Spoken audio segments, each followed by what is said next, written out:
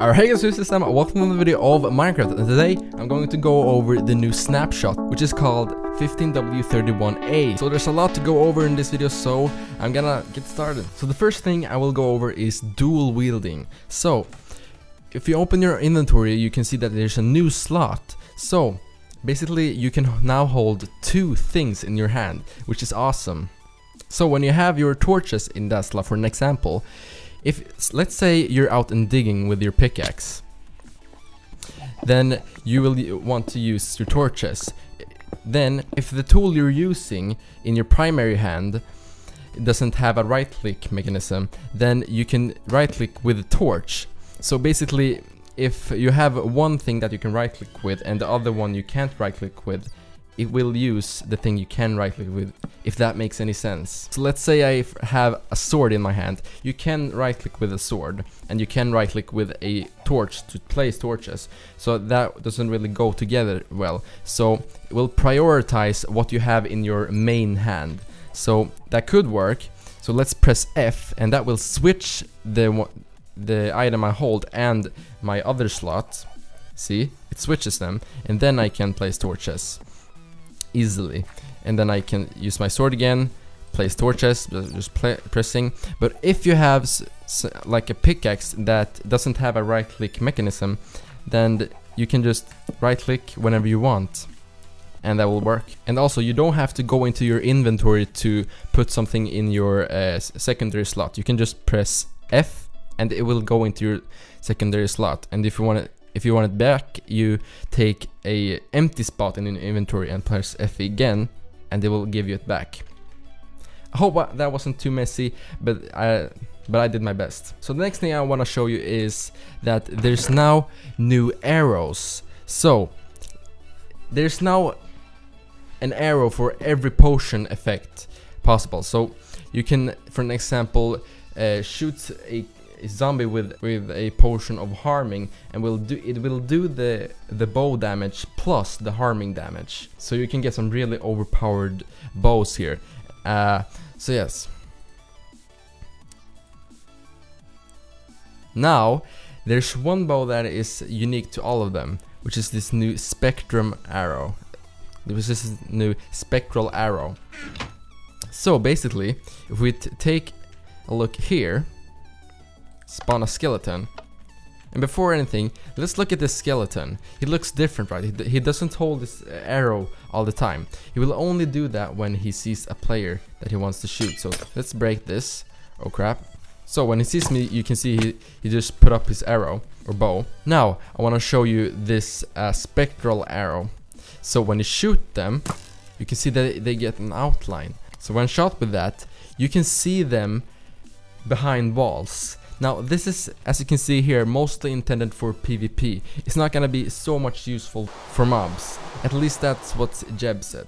And as you can see, the arrows have a very strange look. Now let's say you have more than one type of arrow. So here I have my spectral arrow, and here is my potion of strength. But what arrow will it choose? It will prioritize the arrow that is in your hotbar. So if I change this, it will shoot the poison harming arrow. But if I change it like this, so that is in my hotbar, it will prioritize that. So that's how that works. And I also think that if you have more arrows in here, it will go basically from left to right, I think it is. Also, there is now a potion for water, fire resistance, and potion of leaping. Actually, fire resistance was already, I think, why was that there? But yeah, there's now a potion for leaping. So that's a thing. That was not a thing before, but now it is. Next thing I want to show you is that you can now do grass paths, and you can basically do them with any shovel by right-clicking regular grass. Very simple.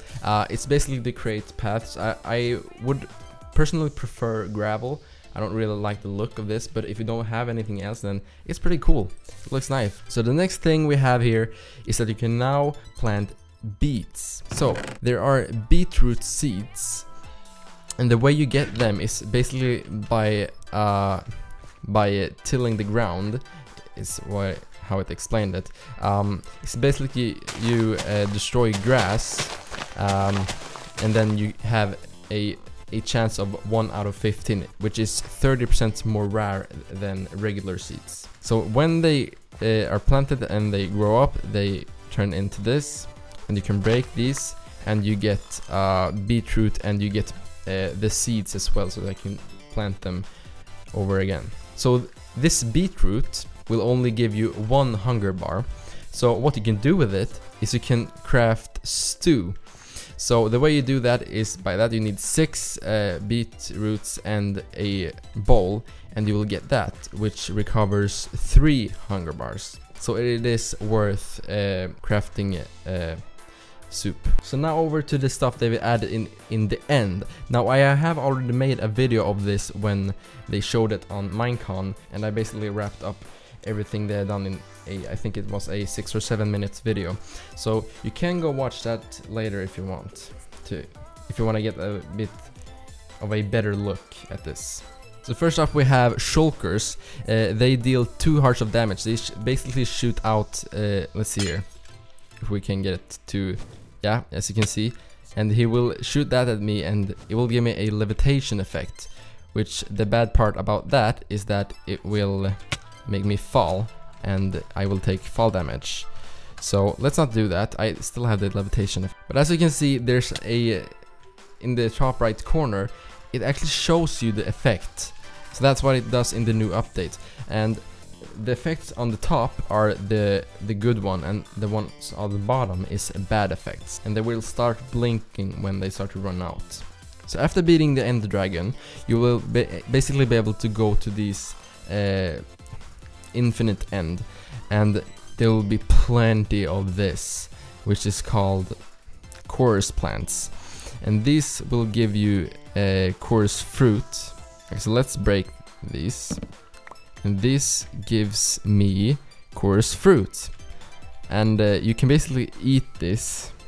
So let's do that, and they will regen hunger. The weird part about this that they teleport you, as you could see right there. So kind of weird, but they do restore hunger, and you can replant these.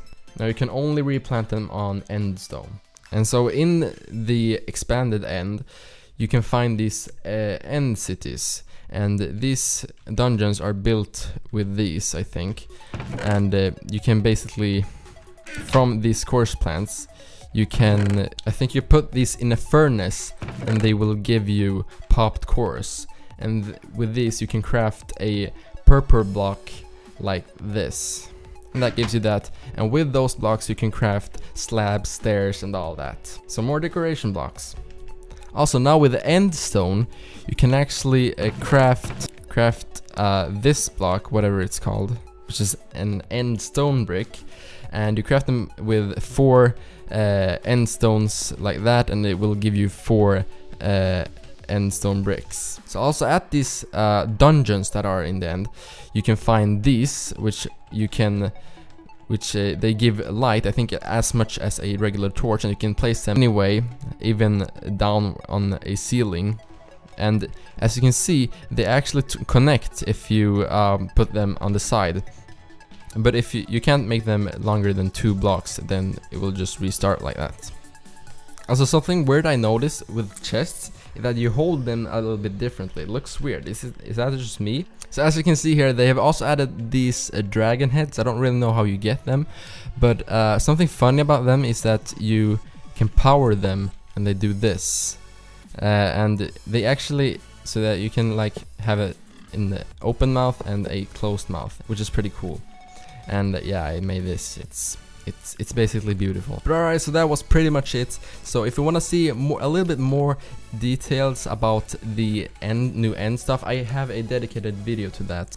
So that's why I didn't really show this in the end. So watch that video. I'm also going to make a video where I get some gear and I go in and explore the new dungeons in the end. So subscribe to see that video upcoming, and so yeah. Alright, so there was a lot of information that I wanted to tell you in a very short amount of time, so I hope it turned out good. If you think so, then leave a like to show that you liked it, and you can subscribe to see more of my videos, and yes, My name is System. I'll see you in the next video.